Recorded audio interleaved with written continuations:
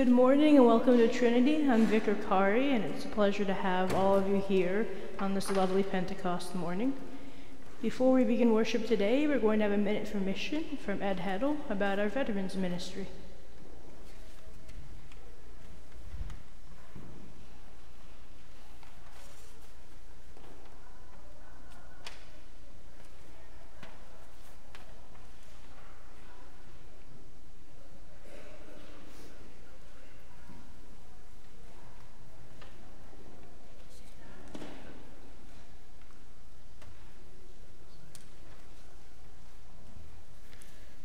Thank you, Vicar. States Colley. Good morning, disciples in Christ. We, the members of Veterans Ministry of Trinity Evangelical Lutheran Church, are here to honor the memory of those Trinity Lutheran members who were veterans and who have passed away since last Memorial Day. Arlo Anderson, Navy, 1955 to 1957, Korean War, Hospital Corpsman. Roger Dean, Navy, 1957 to 1961, served in engineering, USS Hancock, Naval Reserves, Lieutenant Commander. Colin Hannings, Army, served in the Army Reserve for over 30 years. Charles Huntsberger, Army, 1970 to 1972, Corporal, Vietnam era. Jim Piston, Army, 1958 to 1960, in the reserves until 1964, and Dr. Robert Weevil, Army, 1958 to 1960, served as a physician. To all, thank you for your service to our country.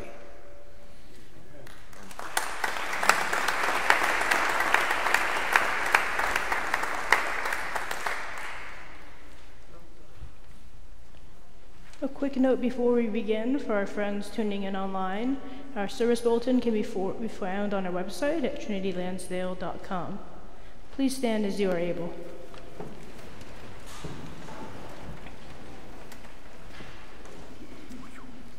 Alleluia! Christ is risen.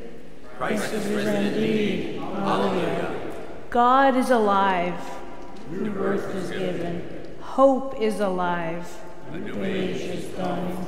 Joy is alive. Redemption is here. Love is alive. Death cannot harm us. We are alive. New life is within us. The church is alive. God's Spirit is within us. God of life, we worship you. God of creation, we praise you. God of revelation, we learn from you. God of resurrection, we come to celebrate you. This is the day Christ is risen. Hallelujah. Our worship continues with our gathering hymn. We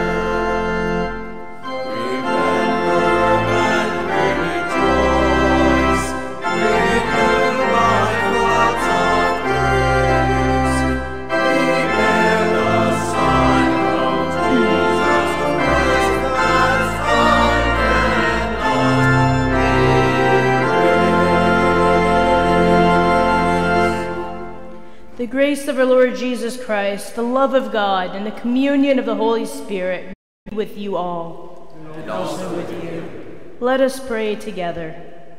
O God, on this day you open the hearts of your faithful people by sending into us your Holy Spirit.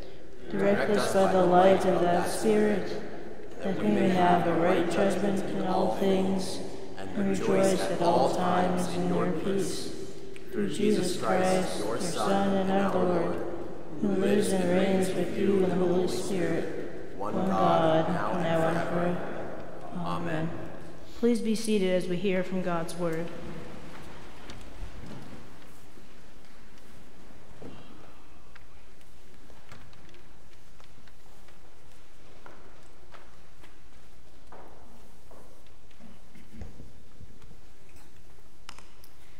A reading from Acts, the 2nd chapter. When the day of Pentecost had come, the apostles were all gathered together in one place. And suddenly, from heaven, there came a sound like the rush of a violent wind, and it filled up the entire house where they were sitting. Divided tongues, as of fire, appeared among them, and a tongue rested on each of them. All of them were filled with the Holy Spirit and began to speak in other languages as the Spirit gave them the ability. Now there were devout Jews from every nation under heaven living in Jerusalem. And at this sound the crowd gathered and was bewildered, because each one heard them speaking in the native language of each. Amazed and astonished, they asked, "Are not all these who are speaking Galileans? And how is it that we hear each of us in our own native language? Parthians, Medes, Elamites, residents of Mesopotamia, Judea, and Cappadocia, Pontus and Asia, Phrygia and Pamphylia, Egypt, and parts of Libya belonging to Cyrene, and visitors from Rome, both Jews and proselytes, Cretans and Arabs. In our own languages, we hear them speaking about God's deeds of power." All were amazed and perplexed, saying to one another, "What does this mean?" But others sneered and said, "They are all filled with new wine." But Peter, standing with the 11, raised his voice and addressed them, "Men of Judea and all who live in Jerusalem, let this be known to you, and listen to what I say. Indeed, these are not drunk, as you suppose, for it is only 9 o'clock in the morning. No, this is what was spoken through the prophet of Joel. In the last days it will be, God declares, that I will pour out my Spirit upon all flesh, and your sons and your daughters shall prophesy, and your young men shall see visions, and your old men shall dream dreams. Even upon my slaves, both men and women, in those days I will pour out my Spirit, and they shall prophesy. And I will show portents in the heaven above, and signs on the earth below, blood and fire and smoky mist. The sun shall be turned to darkness, and the moon to blood, but before the coming of the Lord's great and glorious day. Then everyone who calls on the name of the Lord shall be saved." Word of God, word of life. Thanks be to God.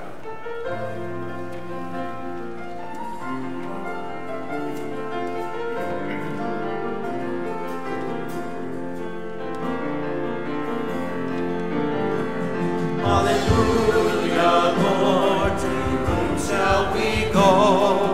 You have the words of eternal life. Hallelujah. Hallelujah, hallelujah, hallelujah.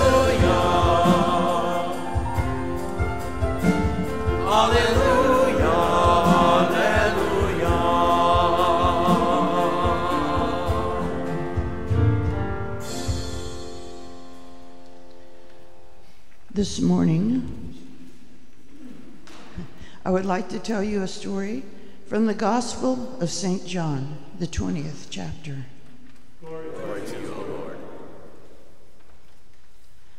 On the evening of that same day, the first day of the week, and the doors of the house where the disciples had met were locked for fear of the Jews, Jesus came and stood among them and said to them, "Peace be with you."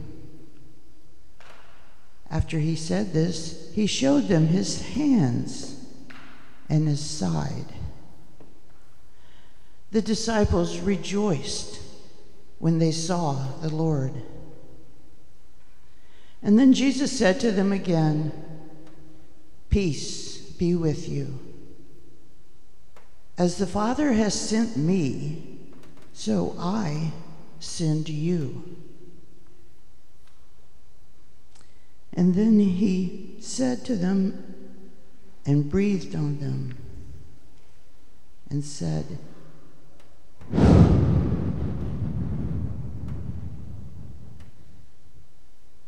"Receive the Holy Spirit.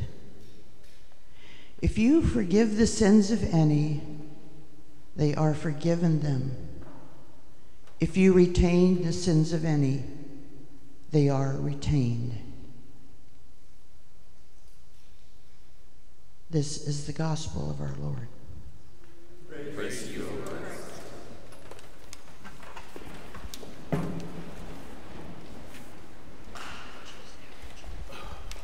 At this time, I'd like to welcome any folks up who'd like to come for Sermon on the Steps.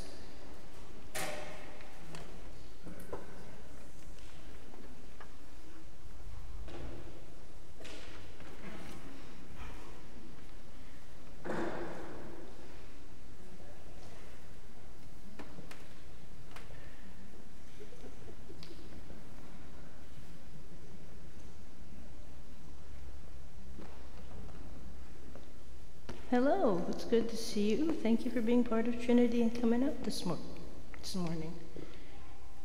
So, do you know what Pentecost is?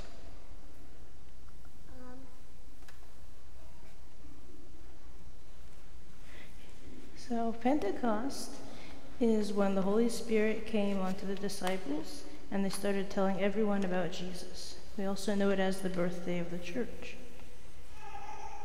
The Holy Spirit is kind of tricky because you can't really see her. So let me ask you another question. How do you know that it's windy? Is it something you can see or see what it does? Yeah? You can also hear it and you can feel it, right?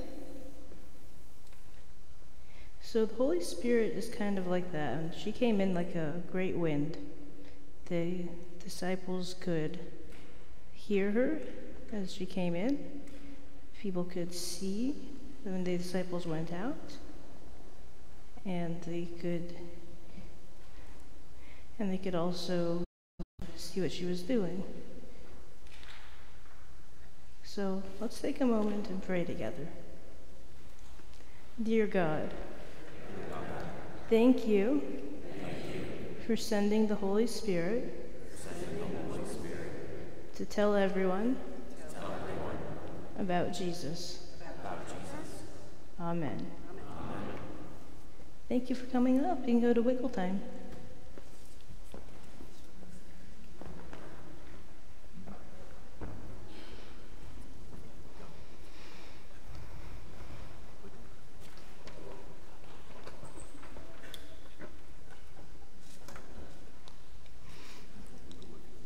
So before moving to Philadelphia, Dwayne and I volunteered with the Tucson Samaritans. They are a humanitarian group from Tucson, Arizona that provides food and water to undocumented migrants. The Samaritans track migrant routes and leave supplies along the routes to help migrants on their journey. Water, food, even blankets. There are a lot of legal technicalities that allowed us to do this, but I think the Samaritan slogan sums it up best. Humanitarian aid is never a crime. It was a 4-hour drive to Tucson, and once there, a 2-hour drive to a small, unincorporated community called Arivaca.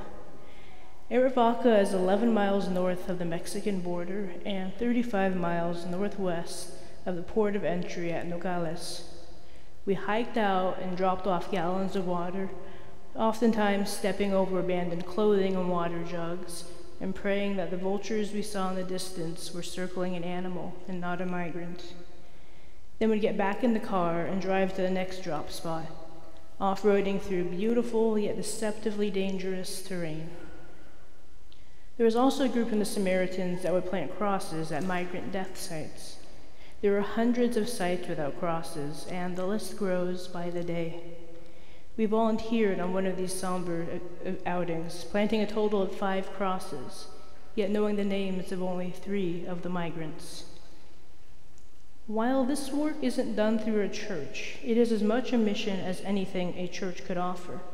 It's a global mission, reanimating people from all over the world as they pass through an unassuming little community. Today, we are looking at how we can be reanimated for global mission, how the gospel calls us to missional living. In both readings, we start with the disciples who are in a closed room. In both instances, they are reanimated by the Holy Spirit, reanimated to do God's work around the corner and around the globe. Jesus' greeting of peace has new meaning now that all the disciples recognize him as the Lord. It is no longer their friend putting them at ease, but God, God's self, putting them at ease, of the promise of new possibilities, of solace in the face of persecution. There is absolutely nothing to fear. In Jesus' farewell prayer earlier in John, he told his disciples, "As the Father sent me, so I send you." They were sent out to do God's work, equipped with their faith. Now, this breath of life Jesus breathed in them, similar to the breath of life God gave to Adam and Eve, is suggesting a new creation, a reanimation of what it means to believe, a reanimation of what it means to be a child of God. On, in this context, can also be translated as in. Jesus breathes into them, not on or at them. This is a profound intimacy here. Jesus lives not away from us, but in and through us. God is embodied in Christ, and we are Christ's love embodied in the world. This creation doesn't replace the world. Rather, it engages the world. There is now a new mission for the faithful, a global mission, one that is sustained by the Holy Spirit. The Holy Spirit isn't going into the disciples with the intention of staying there. No, she's here to go out into the world. The word Jesus uses for spirit literally means one who comes alongside. She is here for the journey. We are part of a global mission, doing the best we can and the most that we can, and we have the Spirit alongside us. Not within us, compelling and making us act, but alongside us. She's with us, strengthening us, reanimating us. And then we have a reading from Acts, where there is a powerful wind. In verses 2 and 3, the word for wind also translates as spirit. Let there be no misunderstanding here. The Holy Spirit has come, and she has a powerful presence. Now the disciples are aware of the Holy Spirit as a powerful presence that can enable and embolden them to be witness bearers of Christ. Power that reanimates them. Pentecost is not the first time the disciples received the Holy Spirit, but it is the beginning of their missionary work and therefore the birthday of the church. The church is born out of a strong burst of the Spirit, tongues of flame, and speaking in tongues. There can be no mistake. Something big is happening. And then we have Peter quoting from Joel about the last days. These last days aren't the end of the world. Rather, it's time when Jesus will bring salvation to Israel and to the world, where Jesus will reanimate the world. It's the last days of a world without sin. The Spirit is poured out on everyone in these last days, regardless of sex, gender, ability, sexuality, or anything else that divides us. The Spirit is poured out on all of God's children, preparing all of God's children for global mission. And we will all prophesy about the good news of Jesus. Prophecy isn't fortune-telling. No, prophecy is truth-telling. Telling the truth about Christ, using the Holy Spirit as it reanimates us and breathes into us new life and energy to tell the world about Jesus. In these last days, we will see wonders. Looking around us, it can be hard to see these wonders, but they're abundant. Surely the wonders and goodness of God are present in Spirit-led acts of love and mercy. Just think of the large crowd that turned out for the Gun Violence Awareness Walk, of the volunteers reading at elementary schools, of the bunny boxes, or any of the numerous outreach programs that Trinity does. Are these not wonders? Are these not endeavors that reanimate us for global mission, for loving and serving our neighbors? Are these not acts of holy prophecy, of telling the world about the good news that we have in Jesus? Young men shall see visions, and old men shall dream dreams. Dreams and visions, not of what life currently is, but of what life can be. Not empty dreams and false visions, but dreams of what can make our world into a more equitable place. A world where migrants aren't dying in the desert, but are instead welcomed to the table. A world where we send our prayers to heaven, and not our prayers and our murdered children. Dreams give us strength. They can be a rallying cry. Think of Dr. Martin Luther King Jr.'s I Have a Dream speech, a modern-day prophet telling us of a world that is reconciled, healed, and reanimated. These are visions of a world that we can have, and a world that we are continually creating. This is a global mission. This is our global mission. And thank God that we don't have to do this on our own. Humanitarian aid is never a crime. It's hard to think that when using legal loopholes to avoid criminal charges when it's 10 in the morning, 110 degrees, and you're hiking with 2 gallons of water. But the Holy Spirit was alive in that desert, as alive and as vibrant as she is here. Even in the least likely places, we are reanimated for global mission. We are enlivened for God's work, to do God's work. We can be bold to say that God is with us, alongside us for our journey through life, breathing into us new life daily. And that, my friends, is good news. Amen. Amen. Please stand for our hymn.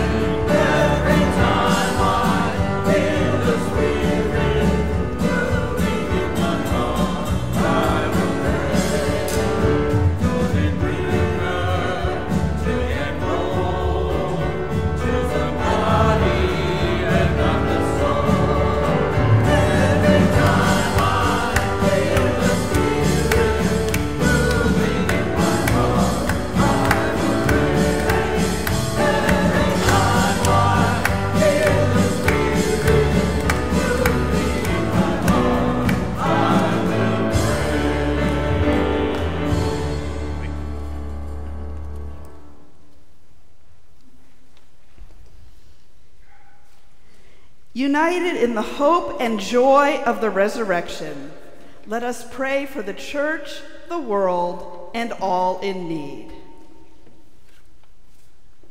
Passionate God, you sent your Spirit through the gifts of fire, wind, and word. As you equipped the disciples for their work, equip us to bring the good news to all who long for you. Resurrected God, hear our prayer.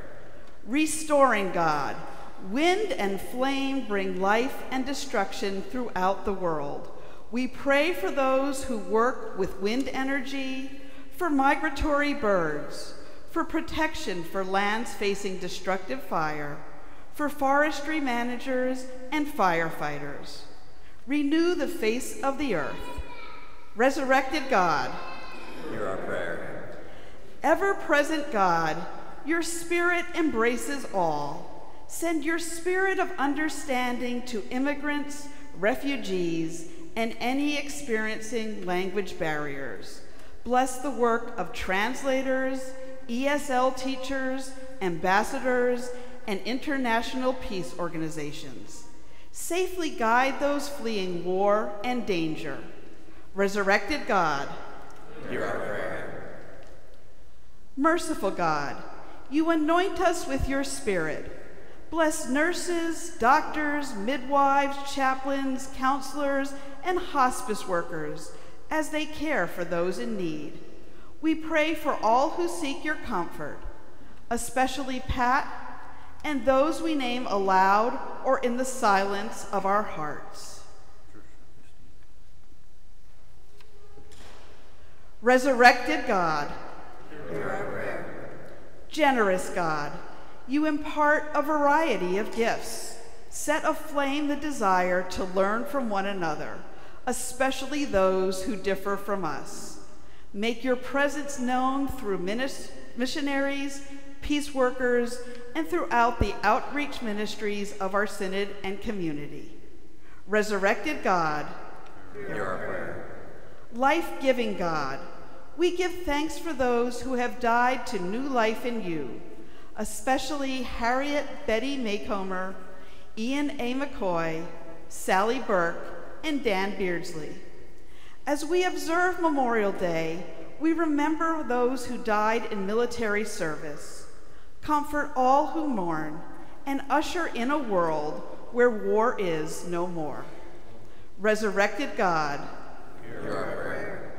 Rejoicing in the victory of Christ's resurrection, we lift our prayers and praise to you, Almighty and eternal God, through Jesus Christ, our risen Lord. Amen. People of God, the peace of Christ is with you all. And also share that peace with those in your presence.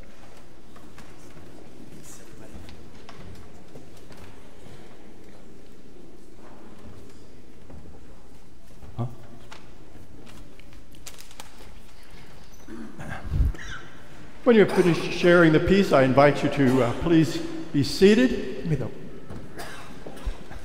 Thank you. I hope when you came in, if you picked up one of our Trinity Weeklies. If you did not, I encourage you to make sure you get one before you leave today. And if you look through it, you will see that there are so many activities going on here at Trinity, from Vacation Bible School, choir camp, and so many things that are going on, even this summer when things tend to slow down things. And of course, I just want to share with you that we could not do that without the support and without the encouragement and from each of you. And so we are so blessed to be together as a church. If any of you would like to make a gift to Trinity this day as you come up for communion a little bit later, why, we have baskets on each side of the altar here, and you're welcome to place your offering or gifts in those baskets. Now let us continue.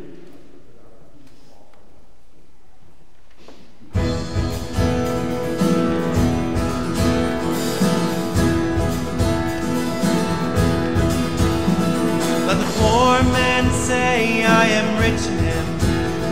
Let the lost man say, I am found in him.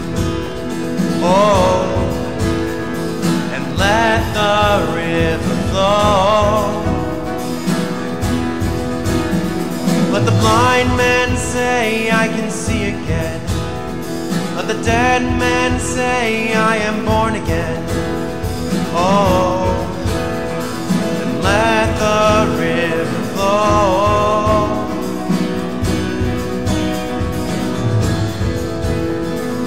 Let the river flow. Let the river flow. Let the river flow. Holy Spirit, come. Move in power. Let the river flow.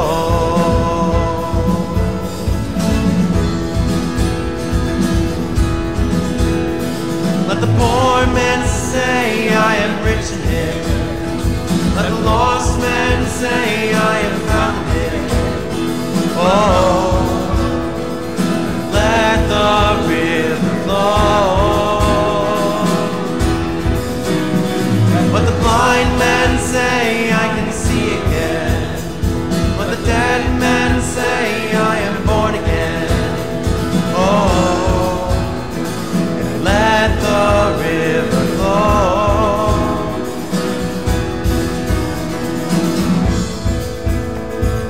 Let the river flow. Let the river flow. Let the river flow. Holy Spirit, come. Move in power. Let the river flow. Let the river flow.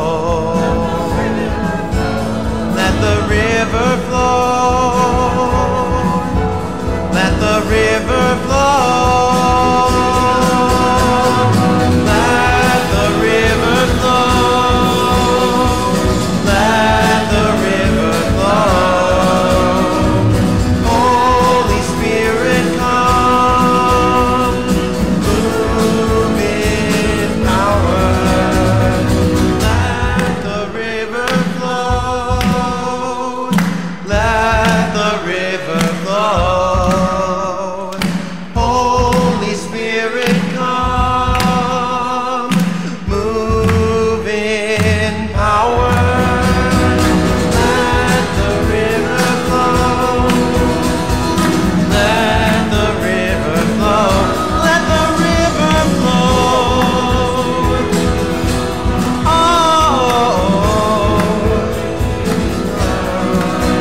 let the river flow. Let the river flow. Let the river flow. Let the river flow.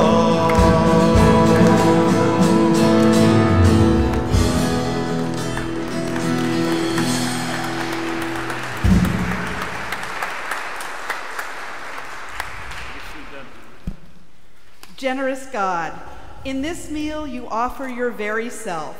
We give thanks for these gifts of the earth. In the breaking of this bread, reveal to us the risen one. In the pouring of this wine, pour us out in service to the world, through Christ our Lord. Amen. Amen. In just a moment, we will be celebrating Holy Communion. And as always, we will have 4 communion stations, 1 at each of the transepts and 2 here at the head of the aisle. We do distribute communion by intinction, meaning that as you come forward, please have your hand out with your palm up, and we will place a wafer in the palm of your hand, and then you'll move to the side to dip it into the wine. There are bowls on each side of the steps up here for after you have a cup, you can use them to place that in there. As always, we will have for you at the front table here, on each side here, and on each of the transepts, we will have glasses of non-alcoholic grape juice if you prefer, and we also have gluten-free wafers.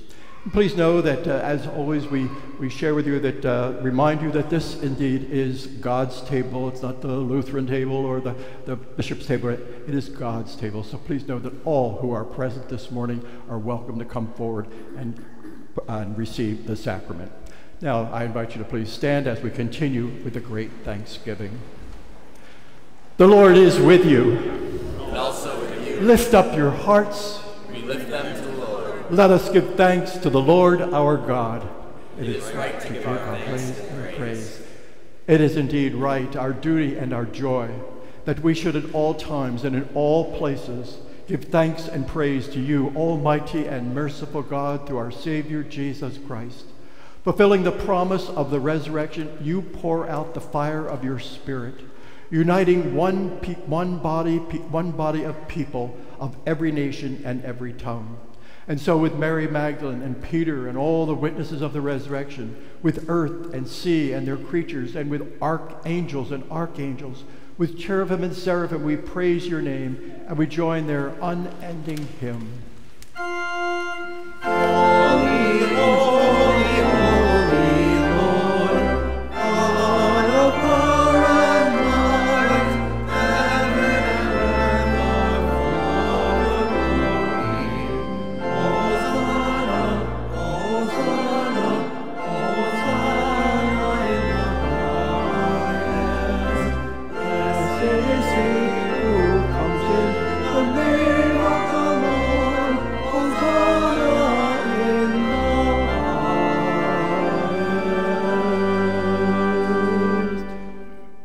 In the night in which he was betrayed, our Lord Jesus took bread. He gave thanks, and he broke it, and he gave it to his disciples, saying, "Take and eat. This is my body given for you. Do this for the remembrance of me." And again, after supper, he took the cup. He gave thanks and gave it to all to drink, saying, "This cup is the new covenant of my blood, shed for you and for all people for the forgiveness of sin. Do this for the remembrance of me." Lord, remember us in your kingdom and teach us to pray. Our Father in heaven, hallowed be your name. Your kingdom come, your will be done, on earth as in heaven. Give us today our daily bread. Forgive us our sins as we forgive those who sin against us. Save us from the time of trial and deliver us from evil. For the kingdom, the power, and the glory are yours, now and forever. Amen. Come and know Christ, broken and poured out for you. Thanks be to God. I invite the assembly to please be seated as our communion assistants make their way forward. We will continue with our Lamb of God. Lamb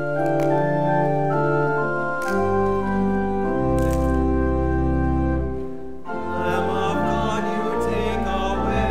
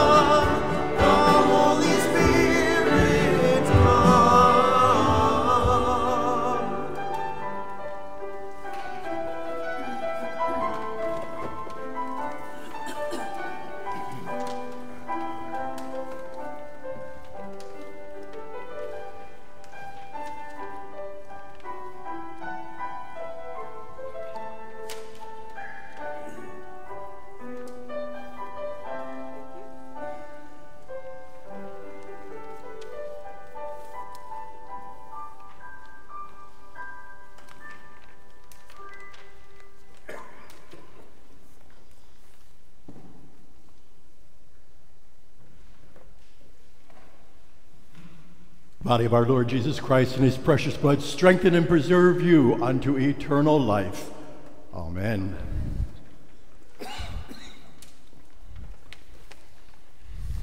Gracious God, in you we live and move and have our being. With your word and this meal of grace, you have nourished our life together. Strengthen us to show your love and serve the world. In Jesus' name. Amen.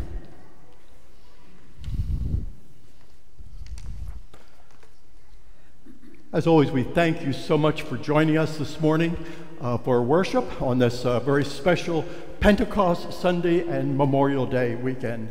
Certainly all of our veteran families and those who have served with for our country, for each of us and things. Just a couple of things I'd like to bring to your attention from this week, weekly. First of all, remember that next Sunday, the 4th of June, we will be starting our Trinity Alive service. It will take place over here in the chapel.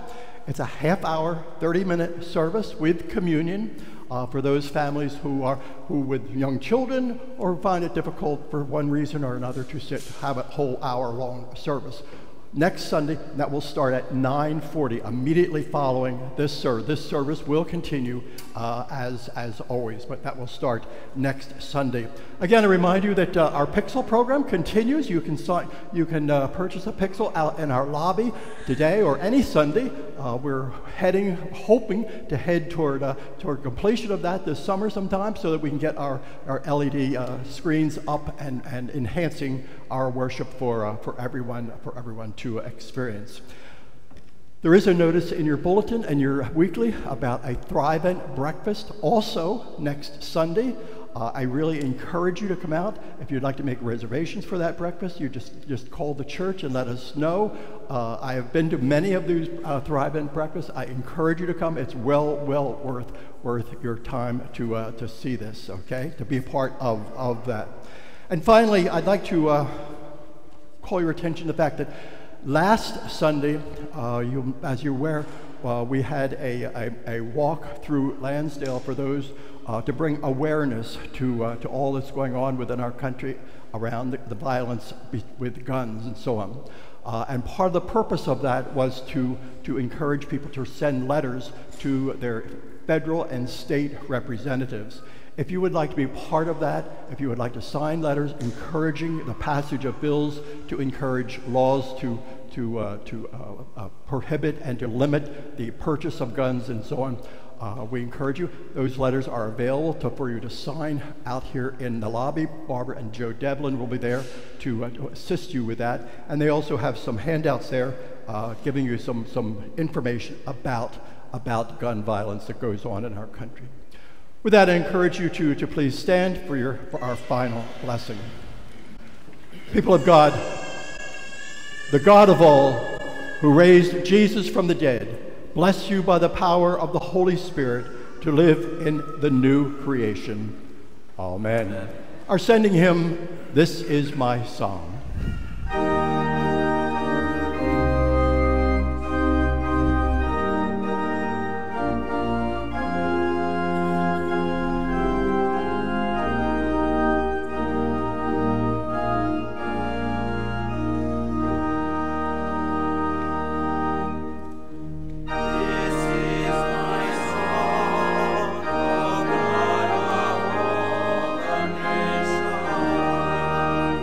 Us